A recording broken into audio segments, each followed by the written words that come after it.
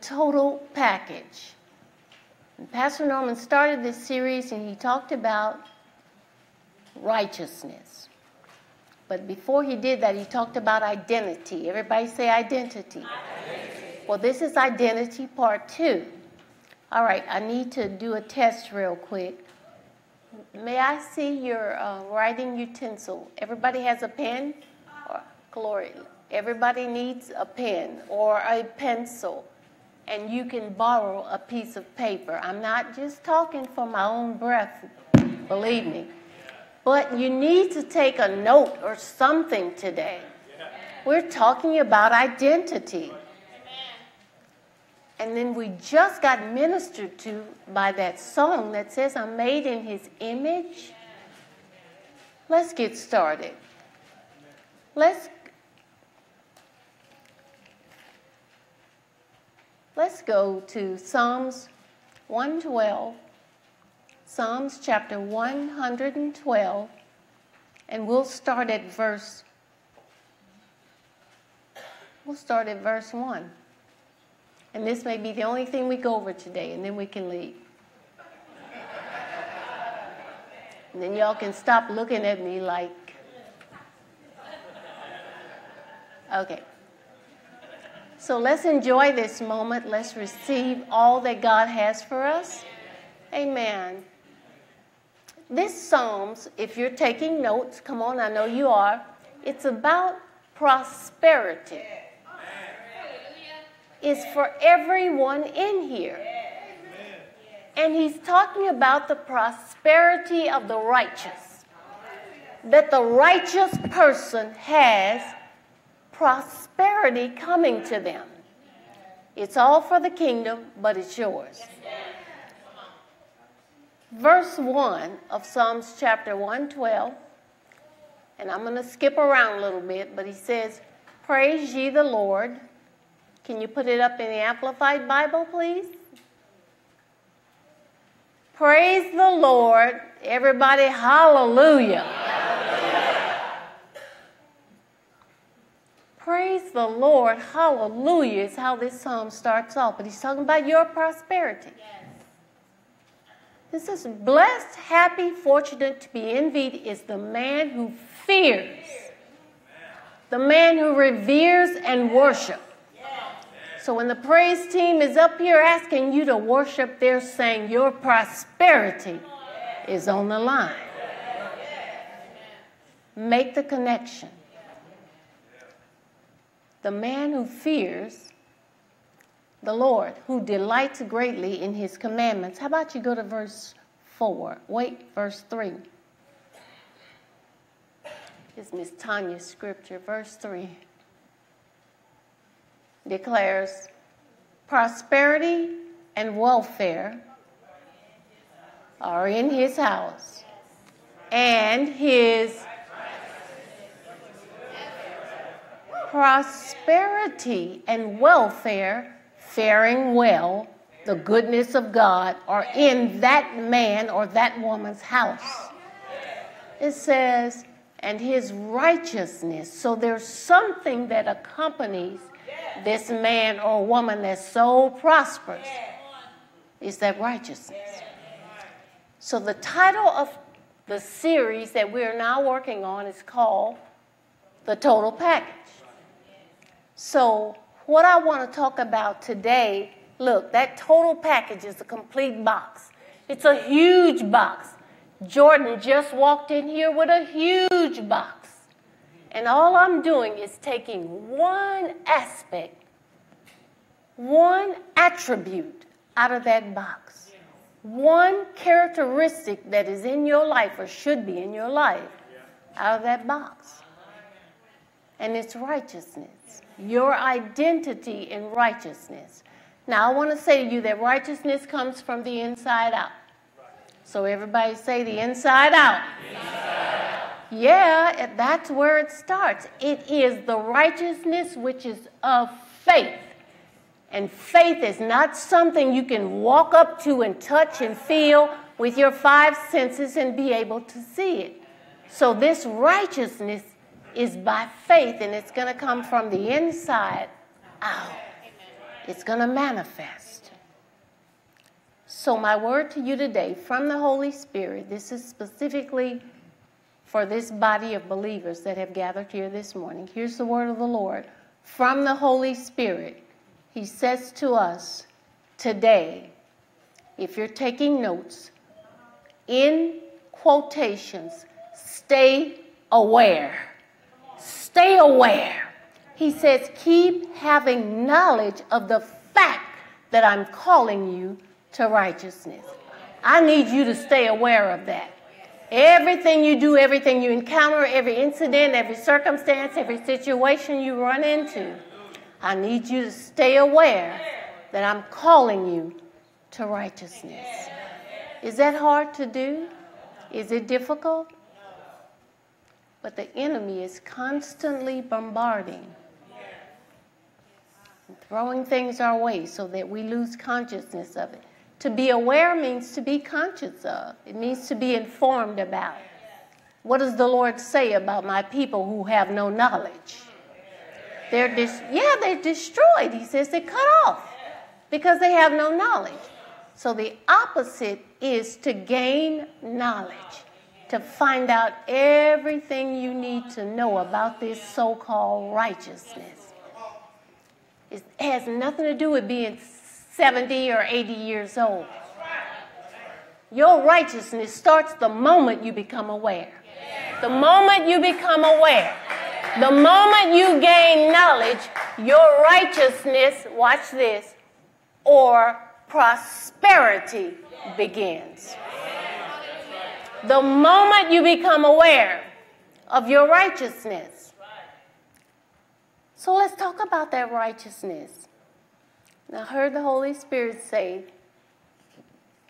although I'm here talking about righteousness, you need to know it's not a lack of respect that we are displaying by claiming our righteousness. See, some people get it confused. They think because she stands there and says, I'm righteous, that that's disrespectful. No, there's none righteous. But I'm being made righteous by what God said through his word. Let's take a look at it. 2 Corinthians 5:21.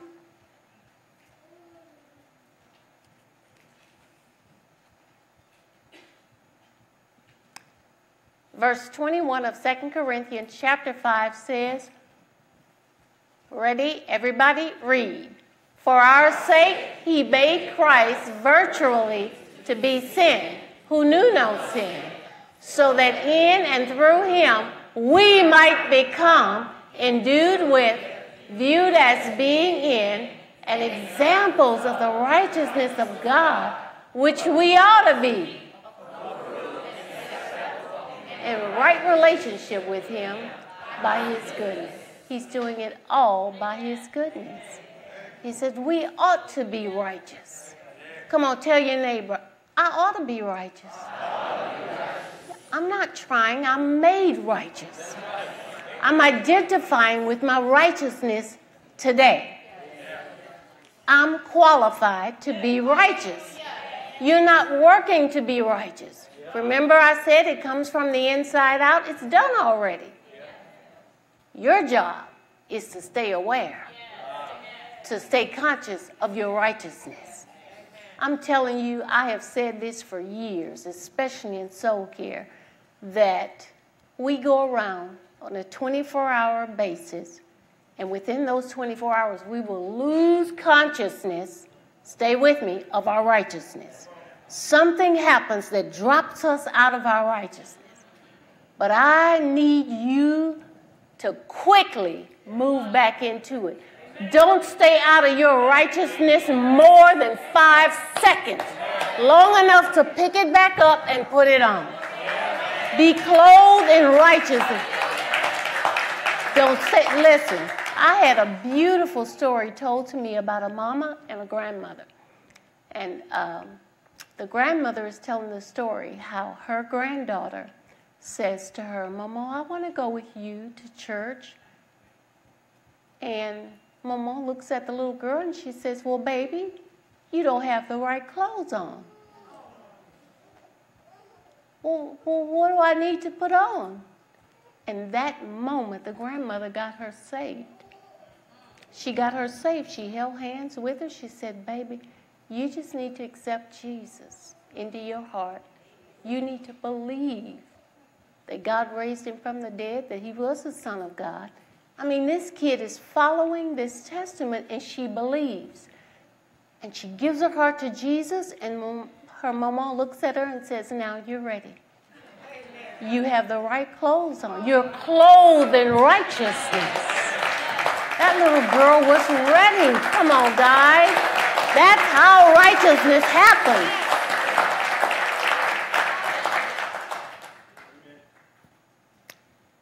A righteous identity is critical to a successful life as a Christian. Yes, it is. A righteous identity is critical to a successful life as a Christian. And without it, you will not have the capacity to live in the fullness of life. Okay, so one of the greatest areas of demonic attack is the righteous identity of the believer. He does not want you to know you are righteous. The enemy is fully aware of your rights and privileges as a believer. And he knows that these rights and privileges are only as effective as your awareness is or your consciousness is of your righteousness. So who is the one person that does not want you to realize you've been made righteous? So he's going to fight with all of his might to keep you out of your righteousness. And so what types of attacks does he bring to keep you out of your righteousness? Doubt, fear, sickness. These are things that will come against your righteousness. Does that mean it's not there? No, it does not. When the total package is inclusive of this gift or this identity, your righteousness is established. Our identity in Christ represents both our status and our authority. If you're taking notes, our righteousness in Christ represents our status or our state of being, and it represents our authority. Now, what I'm talking to you about today is your prosperity, but it just happens to be connected with your righteousness. Yeah. I'm not going to take you to money scriptures, but I'm going to take you to righteousness scriptures. How about the New King James Version of 2 Corinthians 5:21? Because I want you to see this one aspect first of God.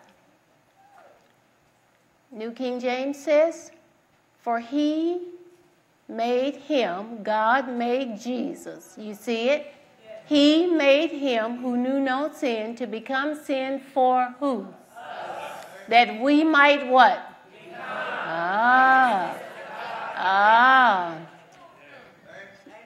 The righteousness of God. So everybody say with me, God is righteous. God is righteous. Let's get it straight. Say it again. God is righteous. Let's establish that first. If you're taking notes, let's establish that first. God is righteous. He's just. He's good. He's fair. He's righteous. That's what righteous means. It means just.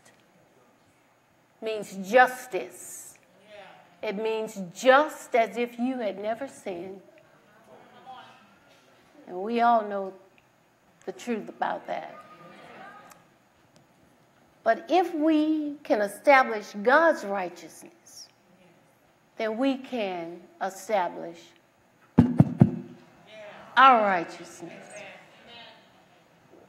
So I know righteousness seems like a lofty kind of way out there, out of space concept. But I want you to grab a hold of loftiness today by faith and let it be tangible in your life.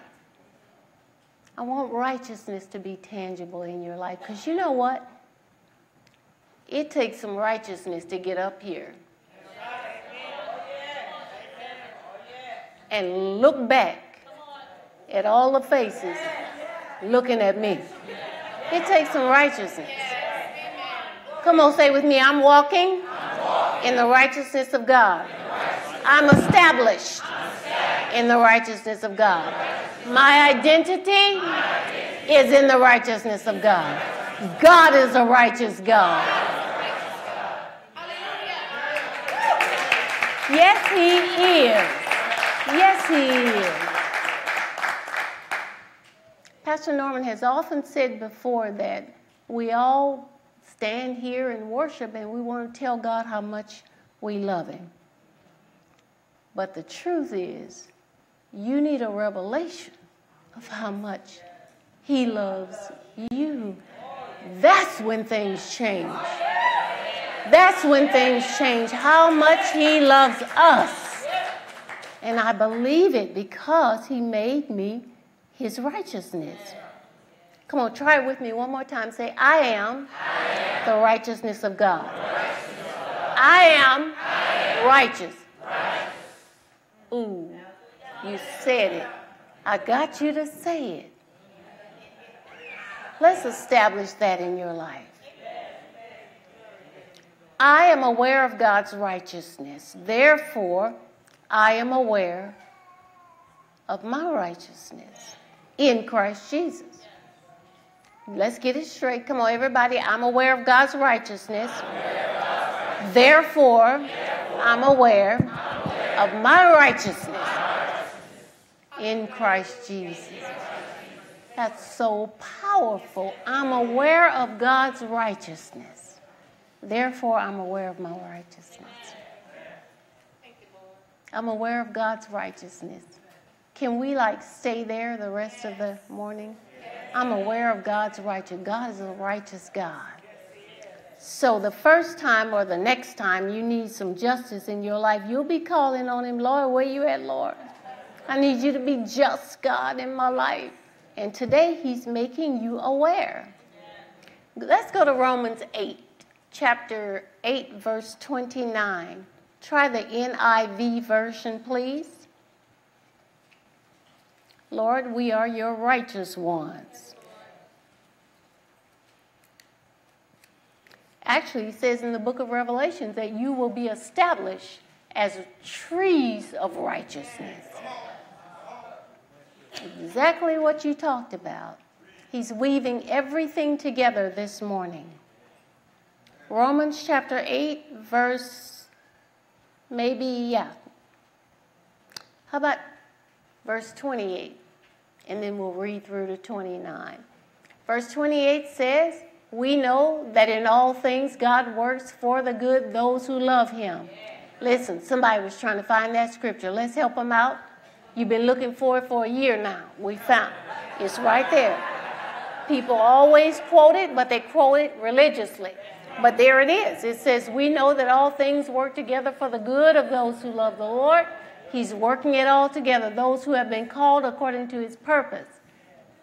All right, verse 29 says, ready, everybody, read. For those God foreknew, He also predestined to be conformed to the image of His Son, that He might be the firstborn among many brothers and sisters. I'm excited. This scripture says conformed. That God wants us to be conformed to the image of His Son. That He might be the firstborn, Jesus.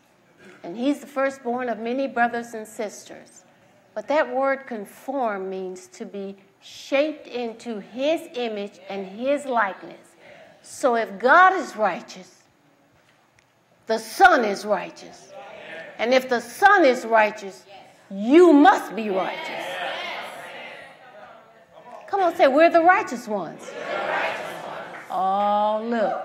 That is going to be your weapon of defense against the enemy. I am a righteous one. I'm a righteous one. How about Isaiah chapter 5, verse 13? Isaiah chapter 5, verse 13. Wow. There it is. It says, therefore, my people, Do what?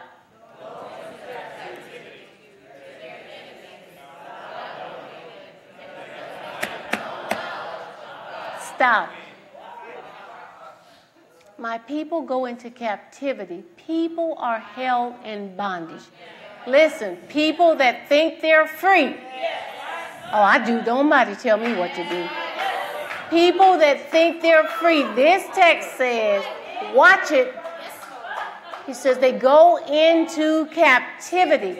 They are held in slavery. They're held in bondage. Listen, they are quickly and easily deceived because they don't have knowledge. And the only thing that stands between me and my being righteous, accepting my righteousness, is knowledge. You just got to know.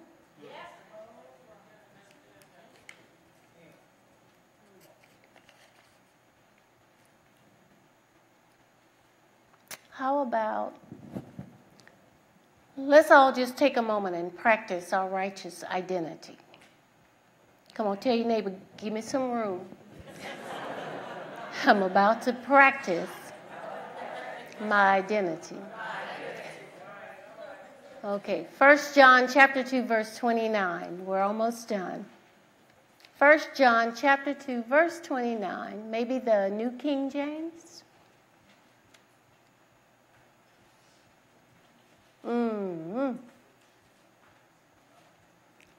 It says, little children, keep yourselves. 1 John chapter 2, verse 29.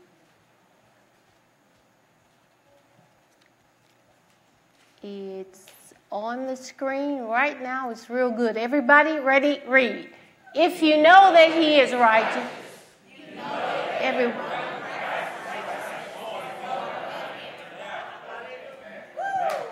Are you practicing righteousness? What does it mean to practice? To rehearse? To live it? To practice it? To go over and over a thing again? He said just practice. You know, he didn't say feel. He said just practice it. Just practice being righteous. I make right decisions. I make right choices. Listen, I'm right. Right means to be straight with God. Come on. Tell your neighbor, say, I'm straight. Woo! You are definitely, you're right with God. I'm straight. How about the Amplified Version? Ready? Whoa, it's a lot.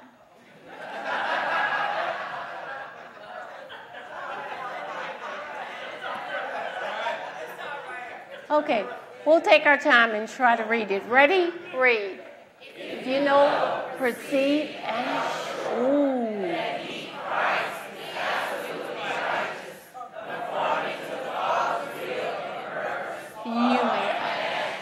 You may also know, be sure,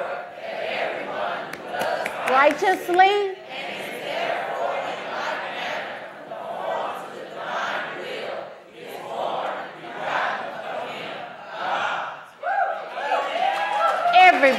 everybody, everyone. The scripture is telling us to just practice it. He says, now that you know it, now that I've taught you this morning, God is righteous, therefore we are righteous. We're righteousness of God in Christ Jesus. The Lord says, practice it. Just practice being righteous. In other words, stop that stinking thinking. Stop that wrong thinking and practice being righteous. What is happening in the body of Christ if we're coming to a place today where God is taking us back to the basics so that we can keep your foot and my foot on the enemy's neck? He is defeated, but I don't even want him talking to me. Just shut up. I am the righteousness of God. Practice it. Practice it. Look, this is not on the script, but there is a place in God where he said to Dr. Debbie, I will make it so that there will be no effects of the enemy in your life.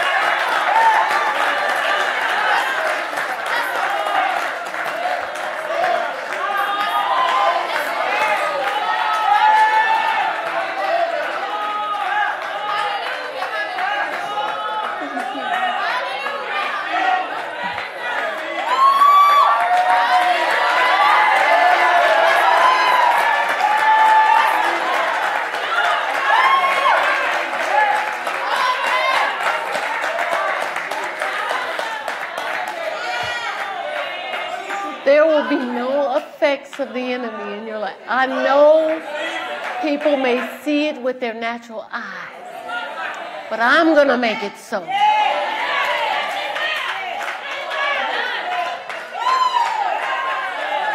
I'm going to make it so. I believe God. You know why I believe it? Look at Titus chapter 1, verse 2.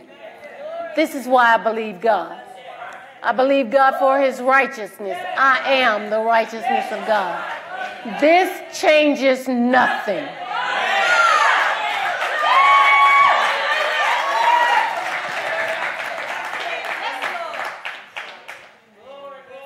Can you put it in King James?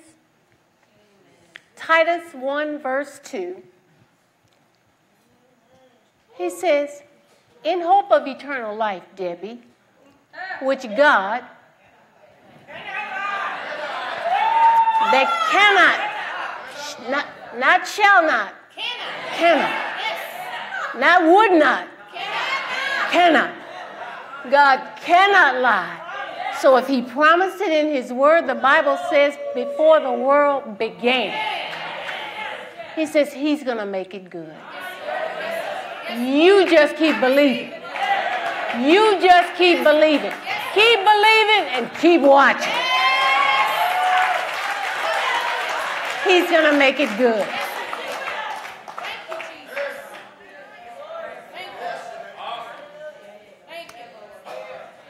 And I have a question for you. Let's read Proverbs 28 and 1. This is my last portion here. Proverbs 28, verse 1.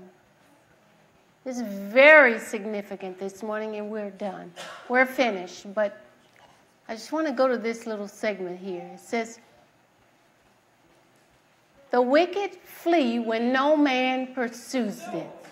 Now think about that. Nobody's even chasing him, but he is getting out of Dodge. You don't want to live a life like that. He says, however, but the righteous are as bold.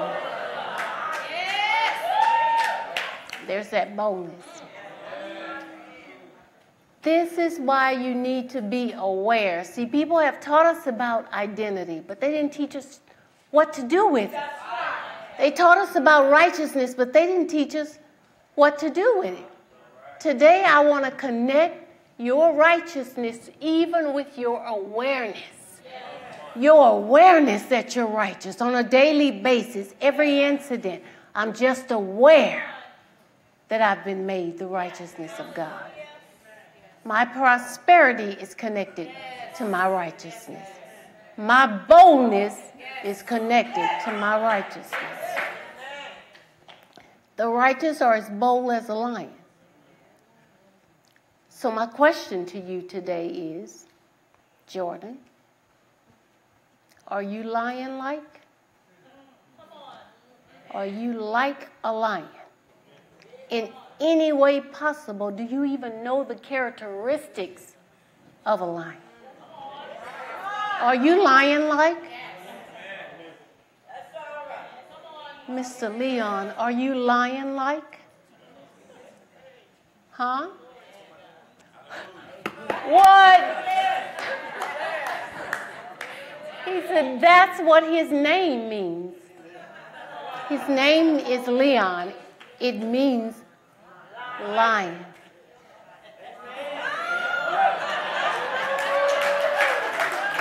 Any more Leons in the house? Are you lion-like? Yeah. To be lion-like means to be distinguished. We're still talking about righteous. It means to be esteemed or valued. It's high-ranking, lion-like. See, a lion shows confidence. You know that lion thinks he's the baddest thing in the jungle? That lion thinks there's nobody in the jungle that can whip him. Have you ever seen him? I've gone to Africa. I have seen the animals on the entire prairie come to a standstill when that lion shows up. Nobody moves. Everybody is praying and hoping they're not lunch. Nobody wants to be lunch for the day. I'm telling you, they stop their tracks, they stop their movement when that lion shows up. A lion has leadership qualities. That lion will approach any other animal in an effort to attack because he doesn't see stature. He doesn't know that that giraffe is so much taller than he is. He doesn't know that that rhino is so much stronger. But you know, a lion can only run at about 36 miles per hour, while the average animal on that plain is up to 50 miles an hour. So one of the characteristics of a lion, hold on to your neighbor, just put your hand on your neighbor's shoulder. One of the characteristics of a lion, come on, do it for me, guys.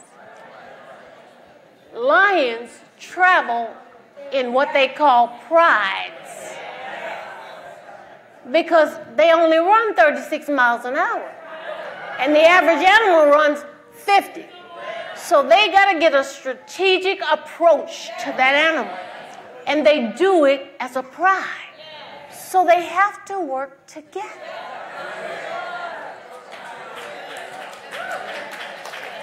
So he just became your new best friend. Hello, buddy. Yeah. Come on, say, I'm lion-like. I'm just like a lion. I'm bold. For real. Oh, my goodness, you're blessing me. You're blessing me. Yeah. They're not easily intimidated.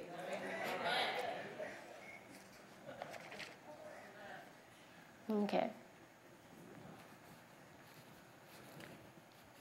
One of the primary attributes of a righteous person is boldness.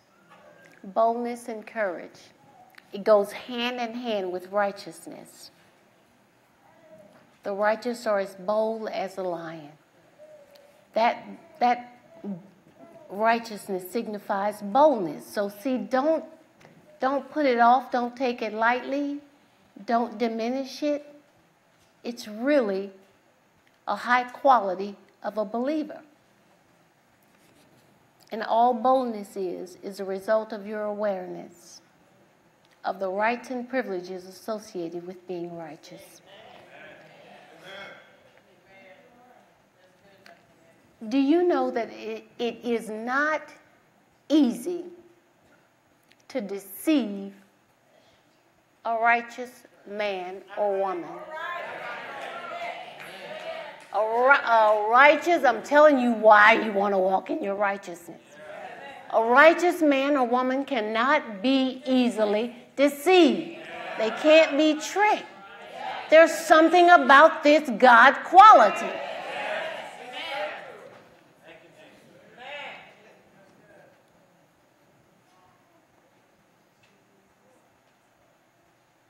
This is directly from the Holy Spirit today, guys.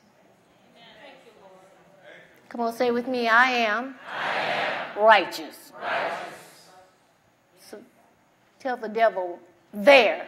I said it. I meant it. And I believe it. I'm righteous.